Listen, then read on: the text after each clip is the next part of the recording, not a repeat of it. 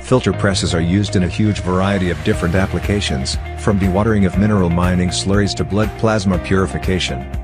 Here we are going to install 24-chamber filter press. So let's begin installation. First of all, foundation bolts are placed on foundation slots. Then the free head and fixed head with leg are placed on the foundation using lifting beam.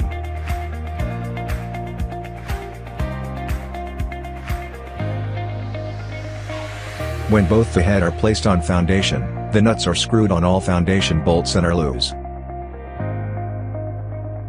After that, the tie bar is placed on the head as shown, and the level is measured using level pipe.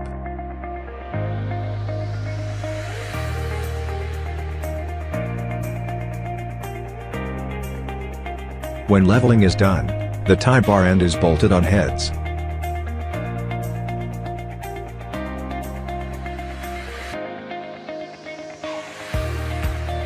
Same procedure is repeated for another tie bar.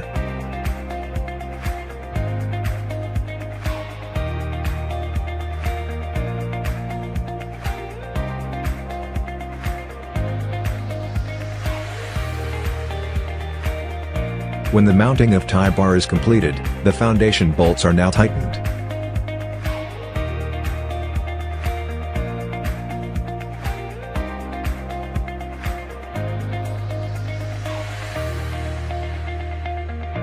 And now the foundation slots are filled with RCC.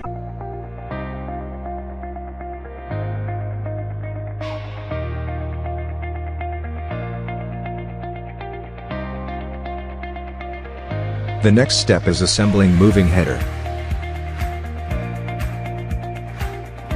It consists of 2 handles, 4 rollers, and 2 roller pins.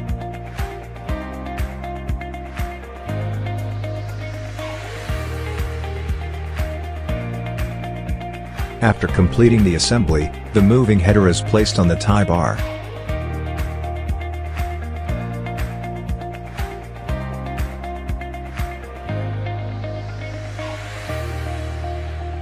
The input and output pipe of the power pack is connected to the input and output of fixed head.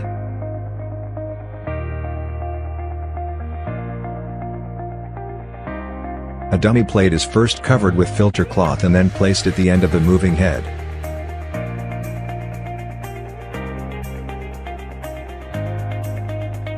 The big flange is now placed at middle from inside and then mounted from other end using flange nut, and another flange is mounted at this end, so that the slurry pipe can be mounted here. Same procedure is repeated for all 4 small flanges as shown.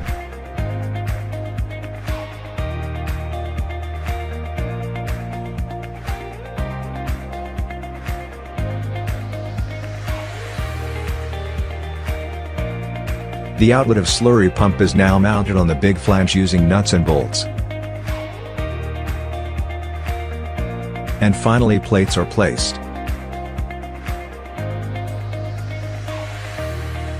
The plates with red caps are wash plates, and the plates with blue caps are pressure plates. The placement of plates are done carefully. Each plates should be placed one after another and should be covered with filter close.